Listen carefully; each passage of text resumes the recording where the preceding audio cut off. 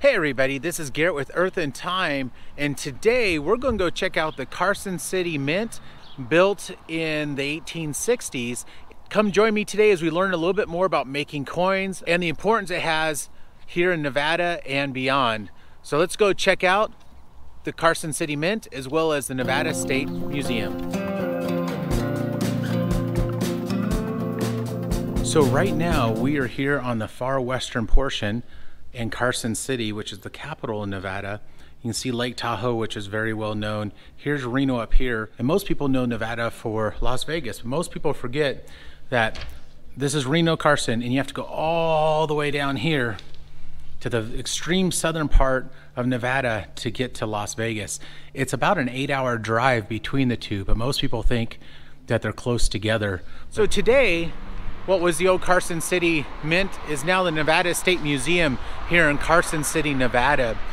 I remember coming here as a kid and thinking this was one of the neatest museums I've ever been to. So I'm hoping to share some of that with you as we start talking about the coins here and how coins are made, and specific to how coins are made here in Carson City. Carson City Mint was actually started in 1863. The government decided even before the statehood for Nevada that they needed a mint here or something to do with the silver that was coming out of the Comstock lode in Virginia City or the Virginia City area, which is about 15 miles from here. The first coins would come out of here in 1870 with the very first striking of a coin on February 11th, 1870. The mint stayed active from 1870 until 1885, when Grover Cleveland became president and was very anti-silver, so they ended up closing down the mint temporarily. But once Harrison became president, he reopened it up in 1889, and then it continued until 1893, when the silver rush in the Comstock lode was coming to the end and they didn't have enough material to keep supplying the coins or the need for a mint close by.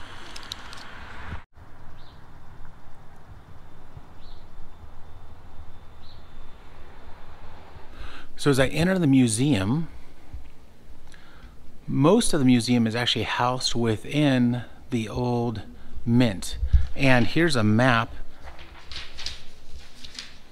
showing where we're at. So the highlighted areas where I just came in and paid, and I'm heading down here to the southern area where you'll see there's our Nevada Stories section. There's actually a ghost town, and we'll actually go into the mint. So here's a little information about the Nevada State Museum. The museum hours are 8:30 to 4:30, Wednesday through Sunday. They are closed on Mondays and Tuesdays, so keep that in mind. And admission is $10 for adults, and anyone under 17 is free, and they do have annual memberships available as well. For more information, I will list the website down below. All right, so heading towards the mint. On our way there, we're actually going to go through a ghost town. If you want to see more about the ghost town and the other parts of the museum, stay tuned for my video on the Nevada State Museum following this video on making coins here at Carson City Mint. So the museum here, the mint, walks through 14 steps in the processing of coins. And so I'm going to try as best I can to walk you through those as I learn about them as well, so we can learn about them together.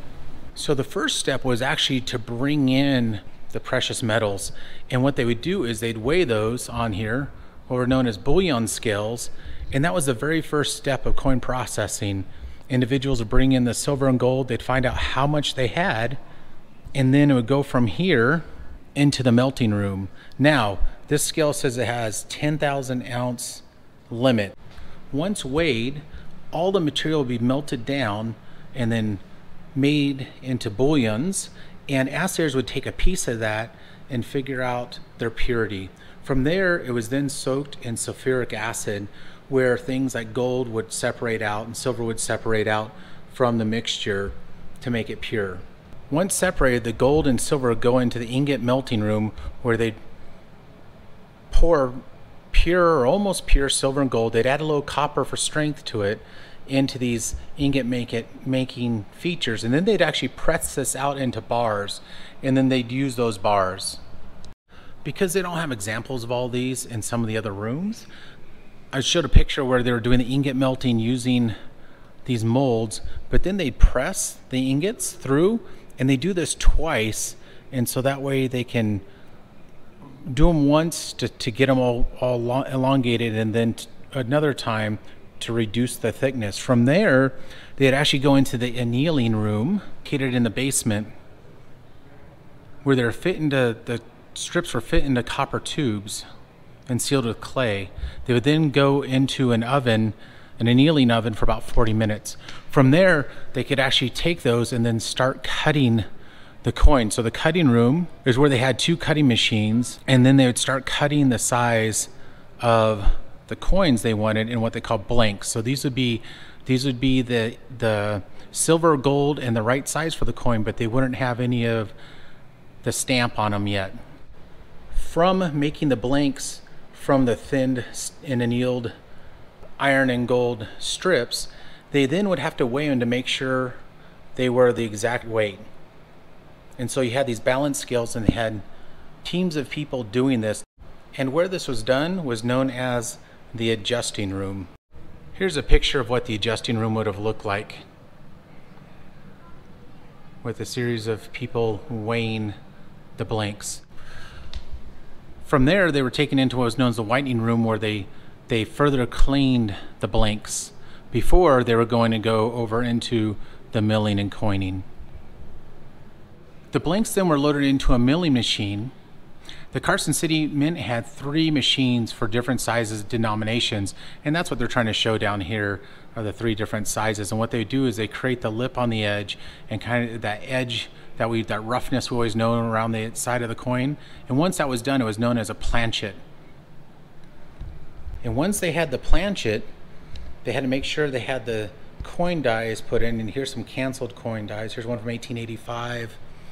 In 1873. These are both of them. This is really neat. You can actually zoom in on the old coin dies here from the Carson City Mint. But once they had the planchets and they had the correct coin die in place, an operator would come here and start pressing the coins. Now, this is actually the coin press number 1. So this is the original coin press here in Carson City. So this was the very first coin press here, and it's still here, and sometimes it's running. Unfortunately, it's not running today, but it would be really neat to get a coin pressed off of this. A coin press operator here could produce 100 silver dollars a minute. So that's faster than 1 a second. That's pretty amazing. So once the coins are pressed, they would be sent to counting boards, where a coiner and assistants would rapidly and accurately count the coins. And if we take a look on this map, we can see we went from whitening to the milling part, where they're actually making the coins, and then it would come back here to the coiner's office to count them and check them again. The final step was actually to take the coins to the treasurer's office, where they're bagged and stored in a vault. And we can see where that vault is here. Here's the treasurer's office, and here's the vault where they put those new coins before being deposited out. And you can see where there's the paying teller, which I imagine is where they would eventually transfer these over, and the paying teller could pay those out to the different businesses as they came in.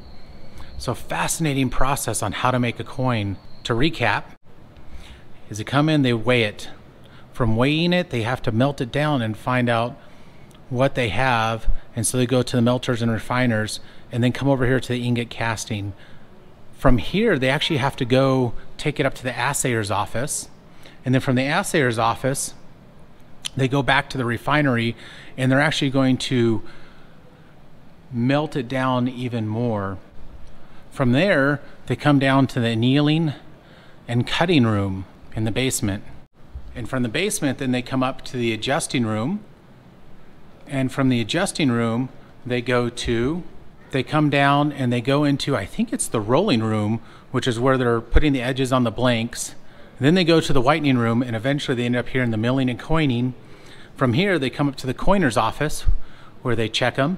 And then they eventually end up all the way down here at the treasurer's office in the vault, ready to be deposited over here at the paying teller. Pretty neat to look at this and put all these steps into some kind of process for how coins are made. I learned something new today, and I hope you all did as well.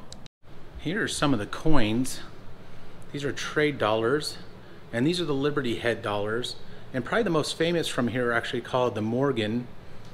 head dollars. The very first coin that came out of here was one of these seated Liberties, or Liberty seated dollars in 1870. I like they're showing all the different coins that came out of here. Here's some of the gold coins that came out, the 20, the 10, and the $5. Here's the Liberty seated again from 1870s. If we come down, I want to come over. Here's the Liberty, and let's see if we can find the Morgan, the famous Morgan coin. And here, this Liberty head is the one I believe they call the Morgan coin, which is the most famous coin to come out of here. So behind bars are examples of each type of coin that came out of here. So anybody who's a coin enthusiast, this is really a neat place to come visit and learn a little bit more about mints, especially in the 1800s, and where our currency comes from and how our currency was made in the late 19th century. Thank you all for joining me today from Carson City, Nevada, learning about the Carson City Mint and how coins are made, at least how coins were made in the late 1800s or the 19th century. I really enjoyed learning about this. I hope you did as well. Real excited to see the very first coin press and that they still have it here. I'm bummed that they didn't actually have it operational at this time, but maybe I can come back someday and check that out for all of you and maybe get a coin out of here. If you enjoyed this video, please give it a thumbs up. If you haven't already, please subscribe to this channel to keep up on all my adventures, both history and geology. I really enjoy having you all along with me. Thank you again. Take care. See you on the next adventure.